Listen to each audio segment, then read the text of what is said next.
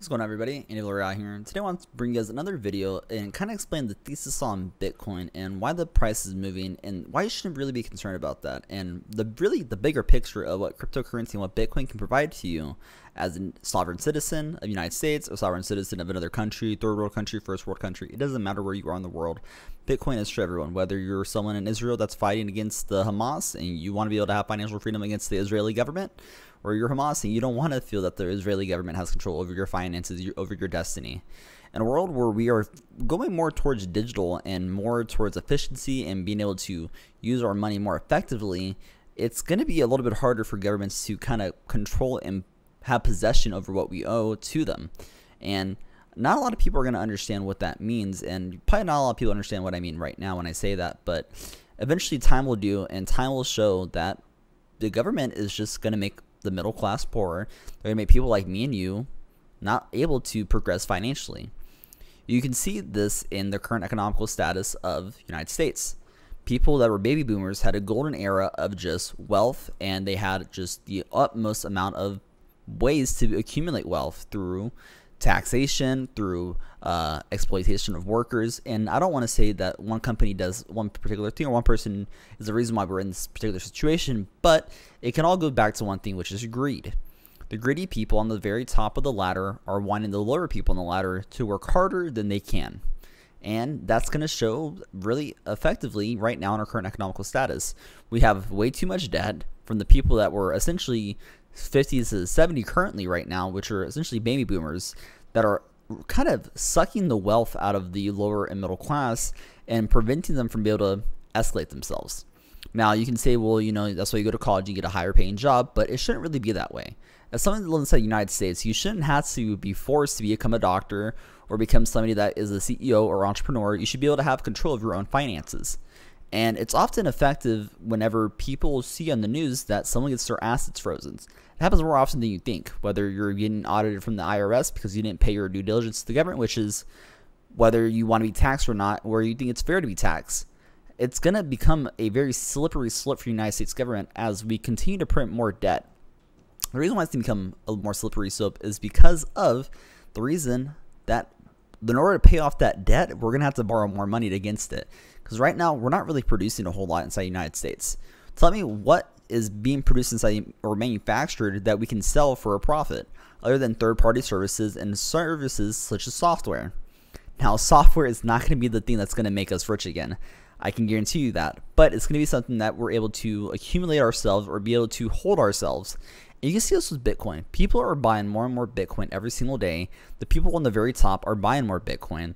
You can see the amount of exchanges that are selling to these private individuals essentially at pennies on the dollar compared to what you can buy it for right now, because they know what the move is. They know that Bitcoin is digital sovereignty, essentially digital gold.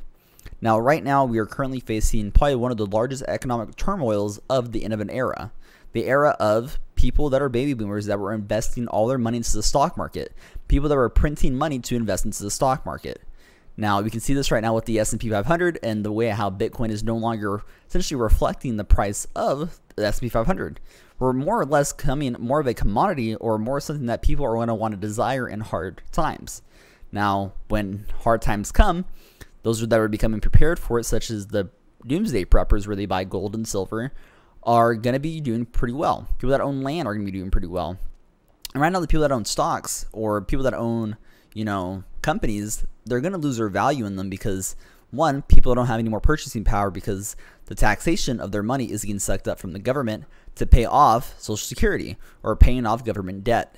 And right now, what you're seeing right now is the Fed is printing more money to buy more treasury bills from the government. So essentially, the government's just infinitely making more money and infinite money glitch, right? We all know what infinite money glitches are. We've probably done it before in video games, but if you just create more and more money, you're essentially going to de-inflate the value of your current money. We saw this in a game called GTA, where in the early stages of GTA, you could buy a car like a Lamborghini for like $150,000, right? But now every single car that they release, it's like $1.2 million, $3 million in order for you to buy the newest edition of the cars. And this isn't because of GTA's, you know, the money is more valuable or the money is less valuable. It's because people cheated money into the game and they deflated the actual currency of GTA. Now this took over 10 years to do when GTA first came out in 2013, but we can see this, that, you know, if you play the story mode, it's kind of easy to buy a car in story mode, but if you go play online, it's kind of expensive. And in order for you to get ahead in that online world is you have to do a lot of crime, you have to do a lot of cheating, and you have to do a lot of around and negating barriers that are being put up. So essentially, GTA can kind of be put into a World War perspective of we are slowly becoming more anarchy, essentially. People are essentially wanting to get ahead, and they can't get ahead financially because of taxation, because of their money being worth less, because when they go to the store, they go buy bananas, and then the next week bananas are twice the price. And a world where we live in, it's very unlikely that we're going to be able to get out of the situation by ourselves, or be able to get out of the situation from printing more money, or being able to invest our money into something else, because everything is so out of price for someone like myself as a new generation coming into the world. And so starting out, I saw that, you know, when I was a kid, that 2008 happened, and my parents almost lost their house. That's not fair to someone that just wants to live inside America, right? I grew up in a situation where people are not able to afford their bills growing up. That's not fun. I mean, you should be able to live your life with a family and kids and not have to worry about financial stresses. You should be appreciative that you're able to live in a world that's safe and not corrupt. Now, it's getting to the point where more and more people are falling below the poverty line, and more people are, I mean, I want to say less people now are able to get ahead or be able to make a lot of money and, you know, sustainably make money. So with this, I kind of want to tell a lot of people, and maybe you may not realize it now, but maybe you'll realize it in the future as, you know, it gets worse or things progress longer, but people are going to go to safe havens like gold and silver. People are going to safe havens like land. And the best type of safe haven that you can go to is something that can't be touched, something that can't be taken away from you, and something you can self-custody, which is Bitcoin, Litecoin, and any other cryptocurrencies currently available. Now, you can use something on the Ethereum blockchain, but you can still get your assets frozen from every single person. We saw this in hacks where people would steal money from certain blockchains, and essentially they would get their funds frozen, which I don't think Ethereum is going to be the way how we'll be able to have, you know, the liquidity for ourselves to be able to get richer, but I think Bitcoin will do that. There's no such thing as an account that got frozen on Bitcoin.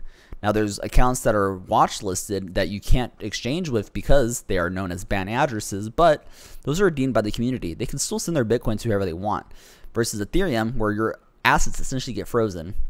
And in a world where Ethereum is kind of being pushed as this best new thing, the oil to money, I think people are going to want to control it. And how they're going to be able to control it is by proof of stake. If you have lots of money, which is the US government, you'll print money and you'll exchange your fake dollar imaginary bills for more Ethereum, and you'll be able to control the network. Same thing with Bitcoin. In order for you to buy more Bitcoin, you have to buy more miners. Well, what's that going to do to the price of miners for someone that can't afford a miner? You know, a price of a miner is roughly about $1,000 to $15,000, $20,000 to pick up a Bitcoin miner. And so it's not very accessible to the common person, which is okay by me. There's reasons why it's more industrial for you to be able to mine Bitcoin. Same thing with gold. You can go pan for gold, and, you know, maybe it might not be worth your time, or maybe it may not be the most efficient process, but you can still do it. And I kind of want to tell you this too. The reason why gold is maybe not the best asset for you to put your money into is because they can control what price gold is. They can control the supply, and they can control how much gets mined, how much gets distributed throughout the world. And the reason why I know this is because if you look at how much gold is being produced, it becomes more abundant. And people don't understand that gold is not a finite resource. Same thing as silver. Silver is not a finite resource. You can go mine more of it, and there's more on asteroids, and there's actually more money in gold and silver currently than there is in Bitcoin. And so it's something that can't be easily manipulated, something that can't be easily mined, or something that can't be easily taken from you. It's going to show its resiliency as something that someone would want to hold long term, or something that someone would want to invest in long term because of those principles. And as those principles are becoming more apparent, it's going to be becoming more likely that people are going to want to invest their money in Bitcoin. And in a world where people are actually banning you from being able to purchase from buying Bitcoin on exchanges like JP Morgan in the UK, or government saying that you're not going to be able to transact with it, it kind of shows you a bigger picture of who's really in control. Is it you that's in control of your money, or is it the government that's in control of your money? And so with this, I want to tell you guys, if you buy a little bit of Bitcoin, you'll be a little bit more free than you were before. So with that, I want to tell you guys to like, comment, and subscribe, and I'll see you guys next time. Peace.